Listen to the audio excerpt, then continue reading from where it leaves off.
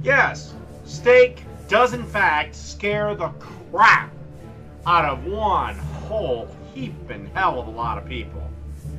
But in reality, steak is about as complicated as pouring a beer into a Pilsner. All you gotta know is a few simple rules, and there's absolutely no reason why you can't cook up a killer steak for your big night.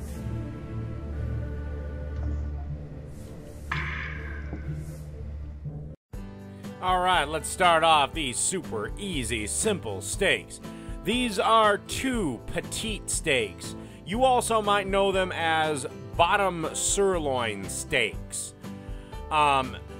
Pretty inexpensive cut of meat, but that doesn't mean they can't be made delicious. Start by adding a good amount of salt and pepper on this. And I do mean a good amount, but don't worry, you're going to lose about 30% of it when you put it in the pan.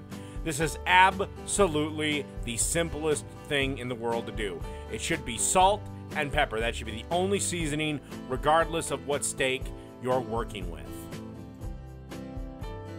Okay, in a black iron or cast iron pan, you want to get a decent amount of peanut oil, about 2 to 3 tablespoons.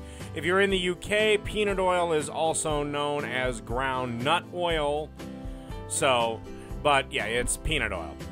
The reason you want to use peanut oil is the high heat, and you want to have this on a fairly generous heat. If you use olive oil or something like that, it tends to smoke and become disgusting. Olive oil has a pretty low smoke point, so I wouldn't use that for steak.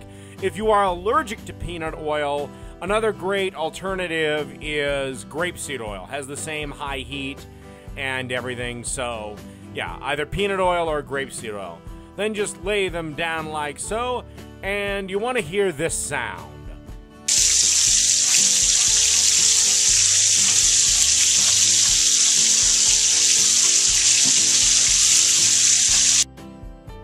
Hear that lovely sizzle? Yeah, I know the audio sucks.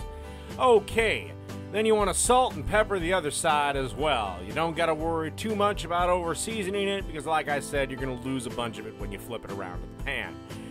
Man, vegans, you have no idea what you're missing. I seriously do not know how anyone on this planet can be vegetarian or vegan as long as steak is available. That being said, okay, how do you know when your steak's done? Well, your first flip should come 2 minutes after you set it in the pan. Then about a minute every so often, and it goes in stages of 2, 2, 2, 2. So about 4 minutes should be rare. About 6 minutes should be medium rare. 8 for medium, and about 10 for well done. Or you can use the hand method. Put your thumb and forefinger together and push down, that's rare. Thumb and middle finger, push down on the fleshy part of your hand, that's medium rare to medium, and your thumb and ring finger is well done. The reason you want to have this up on such a high heat is because you want to get that wonderful sear on your steaks. Whether searing adds anything or keeps juices in or not is up for debate. I'm not going to debate it here. What it does do is it imparts an absolutely delicious, delicious crust in your steak. Me personally, I think it does keep juices in. I think it does add something. Whatever it is, everything's always better when you fucking sear it. So fucking crank that heat up and sear that steak. They should be looking a little bit like this after about 2 minutes. If anything's kind of curling up a little bit like you see on the end there, then feel free to press it down. Remember, these aren't burgers, so you're not going to press anything out. So because I happen to like my steak rare, that's the way I think beef should be served, rare. Look, if you're one of these people that likes to macerate and kill your beef because you like to go to well done, fine, that's your prerogative. But me, I think beef should be served rare to medium rare is about as done as I go on meat. Anyway, right before you're ready to end it in the pan, you want to take some butter and melt it in the pan. And you want to baste this over the steak. Just take a spoon, put it in the pan, and baste it over. This gives the steak a wonderful nut brown finish and really adds another depth of flavor.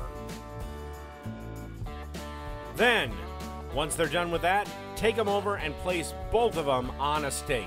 Look at them. They look delicious already. Then, you want to take some of those meat drippings and butter and just drizzle and baste them over the steak. And then leave them to rest for just a few minutes. After that, it's time to dig into your delicious and perfectly cooked steaks. Really, really simple to do. You don't need to freak out and stress out every time you need to cook steak. It's that easy. And look, that is a perfect, cheaper cut of steak, cooked deliciously and cooked pink. And that's it. That is how you cook up a killer petite steak in a pan. And everybody's got a range in which to cook on in their house. And this is not a primo cut of steak. This is a very inexpensive cut of steak, so everyone can afford this. You don't have to fucking go into debt to throw a steak dinner for everyone. You can get by with a cheap steak provided you cook it properly. And if you follow these few simple rules, I know that you'll be able to pull this off. So the next time you want to impress people with your cooking skills, be they your parents, your siblings, boyfriend, girlfriend, husband, wife, whatever. Or hell, just cook a nice meal for yourself to have a nice ice cold beer with. Try this one on.